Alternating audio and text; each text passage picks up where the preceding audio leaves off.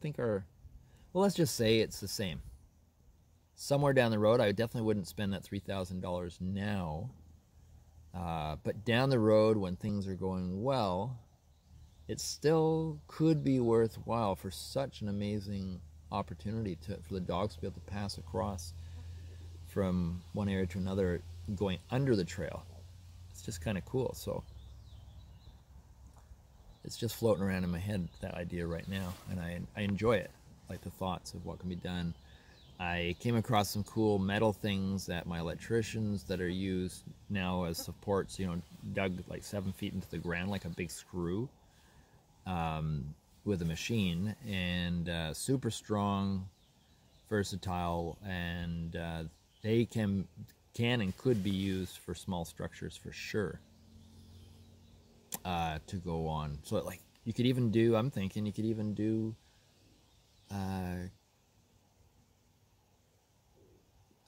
like sort of a tree fort effect, something up higher in amongst trees, and you could use a bunch of those as extra support. You could have, say, like cedar posts for the visual effect, like on our fence, but you could have a couple of those other ones just for extra strength, if depending on the building. So I'm just opens up cool, creative ideas, because I really like what's developing within me without is the idea that I'm an artist, but there's no holds barred. Like I just create the environment around me.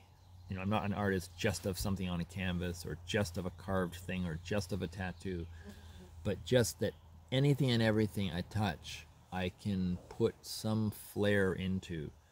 And I think the more I just do it, the more that will just become my life. Like not as a, oh, can I sell this? Is this something marketable? Because otherwise I can't make a living.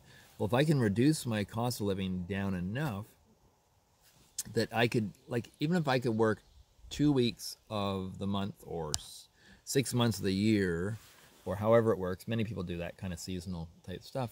Well, and I can make, because my costs are low enough, that gives me that much extra time, 2 weeks of a month, or every second day,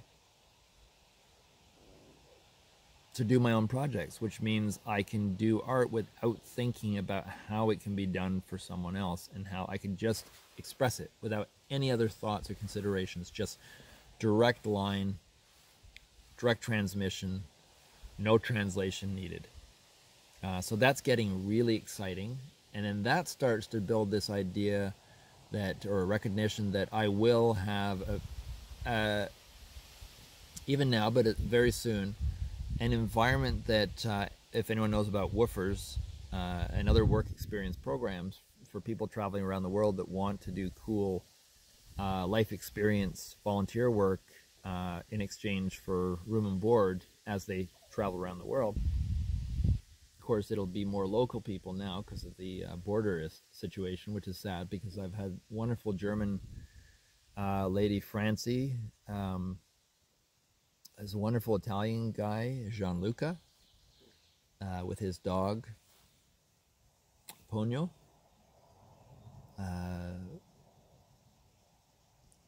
Another really cool German guy who was before Francie, and I forgot his name now, and I know it will pop in my head if I made you wait long enough, but I won't. There's a lady from France, but she came at the worst rainy season ever. Bugs, if you think whatever I was going through was bad, this was insane. And she left. Within a week, she was gone. Like, she didn't leave us, she left Ontario, I think. So I hope, overall she had a great experience. And even that, when it fits in, looking back on things, maybe it's good fun.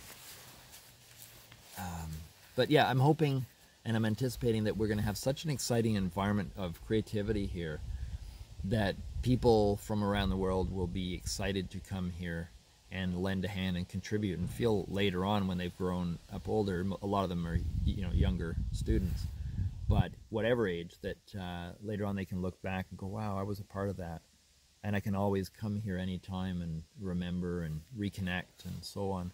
So that's what I'd like it to be here, is this great meeting place, healing place, hopefully a place eventually where people might even rent the space for a yoga retreat or other retreats, or even business retreats where people want to be out in wilderness. But for now, I think just the creativity, the meditation, the activity of just using creativity as a spiritual practice.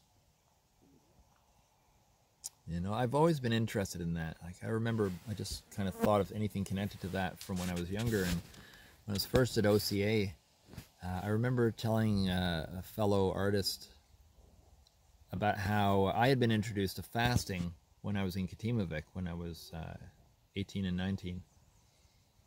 I did a 4-day fast. And then when I was at OCA a couple of years later, I thought about trying to do a 4-day fast, and while I was fasting, paint and draw, and just see, does it shift my perspective, awareness, way of seeing things, whatever. And I did find it quite profound. Not that I would starve myself. I mean, fasting is not starving yourself, just to clarify. But just as a silly thing, you don't need to do that to be creative, but it is a tool. And I like the idea of, you know, combining meditation is something that many people have done. A lot of Buddhists that are artists will do that kind of a thing, you know, stay very quiet and meditative while they paint. There's just so much to do here that's fun. And I'm finally, it's almost 60 years old, realizing this. I mean, I realized it before, but I guess I always felt I had to dive in and do things, and I did. It's what I had to do, and now life situation, you could say God has let me know that this is where I'm meant to be, and it's not something being done to me or done to anyone. It's an opportunity. If I look at it from the place of the healing. So when I was looking at it from before in the dread part, fighting, kicking, and screaming, I couldn't see that. I couldn't appreciate it. But now I'm getting it. Like I feel like I'm infusing. It's like the reverse teabag effect. It's like God is the teabag, and I am absorbing that essence, and it translates as ideas and things. And I'm really, really enjoying it. And I think me just being here by myself, at first it felt a bit lonely, but now I'm blabbing on here to the camera, but it's different than if you're talking to someone. I'm kind of liking it.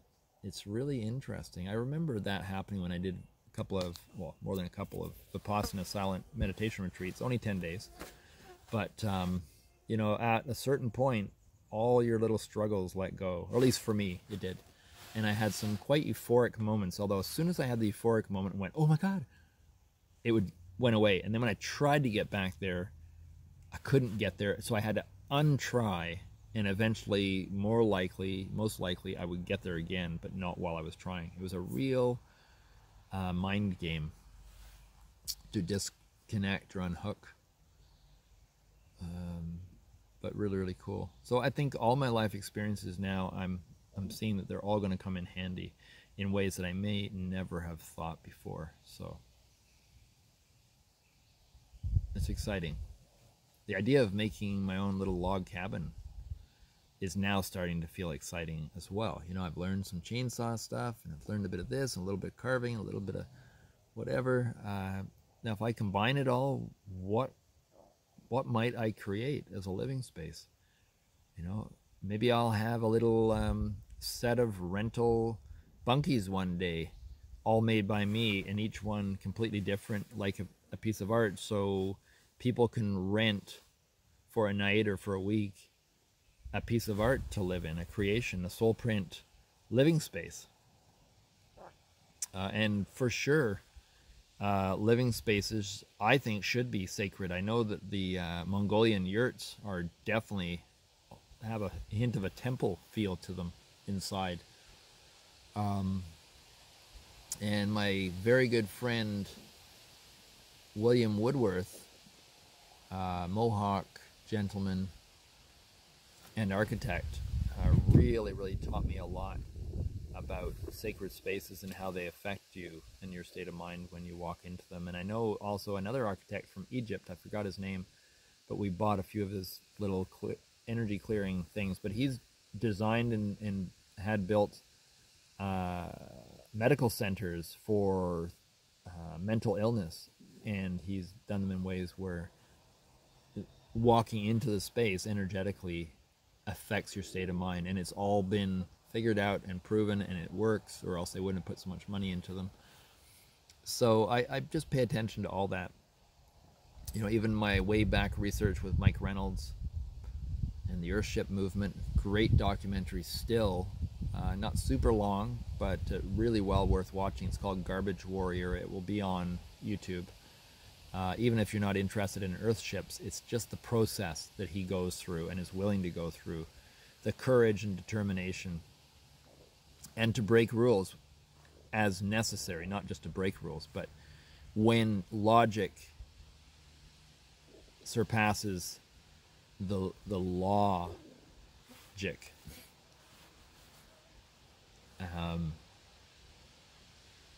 And he stood his ground, and he won in court for the opportunity to develop these areas, these zones, villages, for people to have these buildings and these dwellings, these experimental dwellings. And he said, I have to be able to make mistakes, or else how can I learn? I'm not just going to build based on what's acceptable. I need to experiment. And so that's what he's done in his life. What a great contribution to the world. So anyways, I've got to get to work, or else I'll never get anything done, and then it'll be time to eat again. So have a wonderful day. I'll see you in the next video. If you're watching this on YouTube, there's my thumb. Yep. If you're watching this on YouTube, please press the like button, subscribe, and if you feel inclined, I would love to hear your comments. You know, this is a great adventure for me, and I'm just reporting as I go, but I'd love to get feedback from people, you know, neat ideas, things they've done, similar or not similar, and or insights as well. Thank you very much, and I will see you at the next video. Bye-bye.